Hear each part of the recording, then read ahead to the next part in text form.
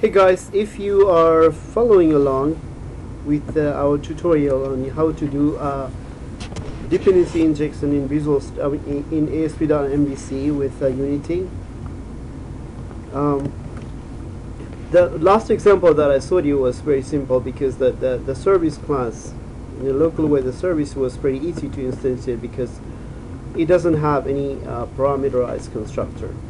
So just for let's now see how to create how to do dependency injection of the object that has a lot of constructor parameter. Right? Let's go.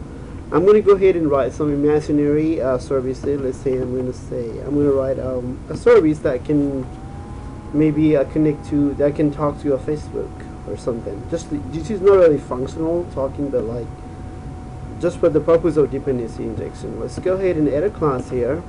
Add a class called Facebook Connection Manager. So Facebook Connection Manager or something. This is my interface.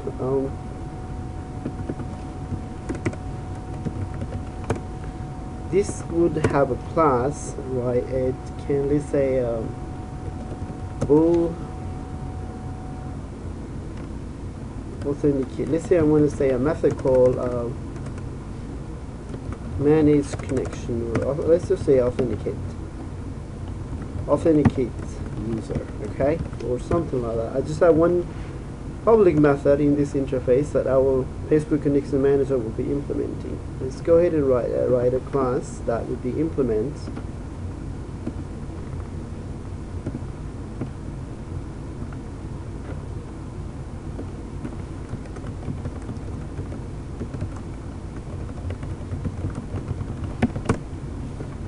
Okay, this class, of course, as you already know, we're going to implement that interface.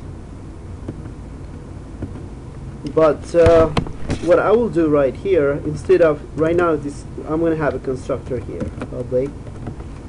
And some of the things that I need to connect to Facebook, maybe a username, maybe the authentication token. And I also would like to inject the URL, Facebook connection URL or something like that.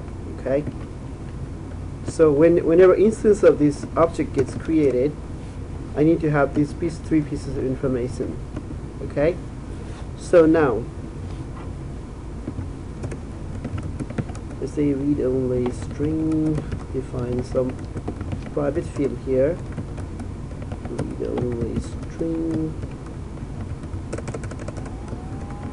authentication token,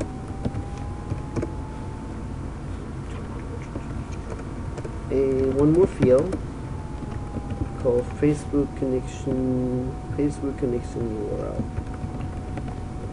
Facebook connection URL. Okay, something like that. We would we'd like to have this object instantiated at runtime by using dependency injection. So basically it should be doing some sort of constructor injection right behind the scene for us. Okay, the whole point of showing this one is like previous example was very trivial. That was parameterless constructor, very easy to instantiate. But this one is more involved because at runtime you need to provide all this constructor parameter to be able to create the instance of this Facebook Connection Manager. Okay, and let's say I can do some verification now.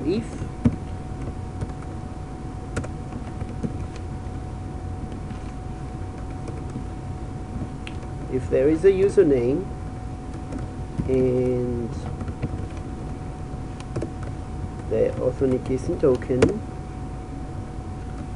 and all those information are provided, right? Then I can make a connection. Now I have at least something. So this would be, if it's not null or empty, the same thing with this one.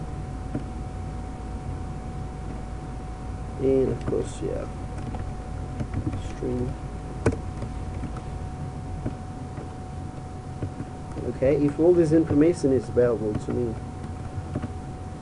Okay, This is just for the testing purposes only, no logic in there, making sure all the input parameter exists before I can actually make call to the Facebook or whatever. Maybe, of course, here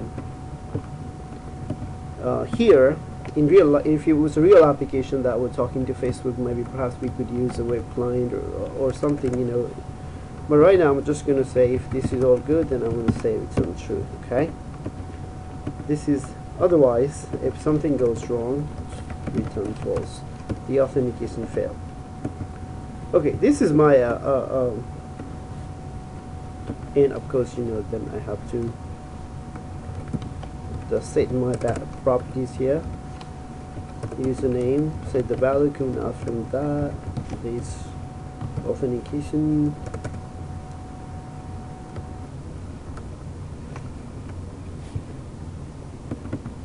set the authentication token right here, and then set the Facebook connection URL. Facebook connection URL. Okay, something like this. These pieces of information all that is not that.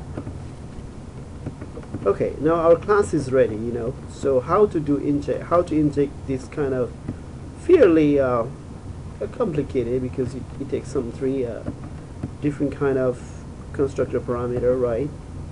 So let's see how to do this kind of configuration. So now once that is all defined, let's make sure it builds okay. We haven't any problem that we have exposed. Okay, build succeeded. Let's go into our system here. But listen, now we have this thing defined. We would like to use this class, this connection manager, into our controller. Okay, so I'm going to go. This is the demo controller, as if you are following us along the course. So private read only Facebook connection manager. I'm going to say connection manager, and I'm going to inject this guy here.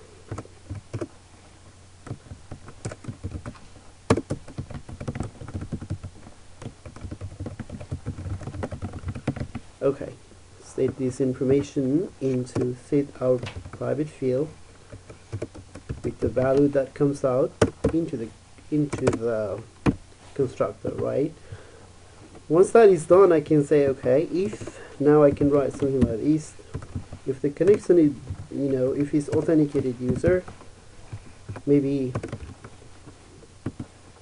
just for the demo, I would have, let's say this operation right here is depending upon whether the connection was established with the Facebook or not. Maybe perhaps that might have been your logic, right? So of course, if I run this one right now, it's gonna fail. It has no idea how to do dependency injection for that complicated object, right? Doesn't know. It's definitely gonna fail.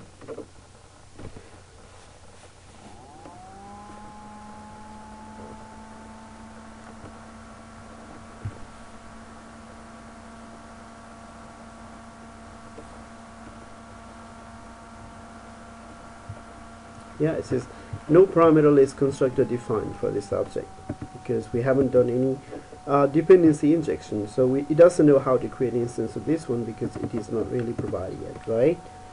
So, okay, so that's the next thing we'll have to do. So let me close all but this and just open this Facebook connection manager, not the interface, the class, and then I'm going to show you something into okay, now let's go into our here. This is our IOC configurator. Okay, just like we did it here, we would like to have this configuration.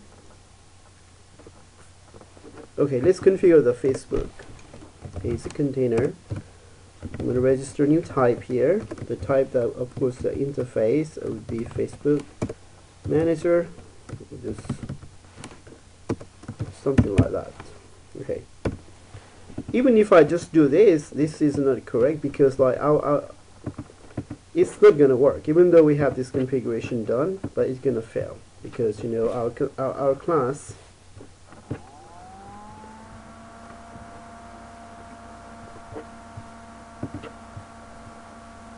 Yeah, no parameter list constructor defined for this object. And if you look at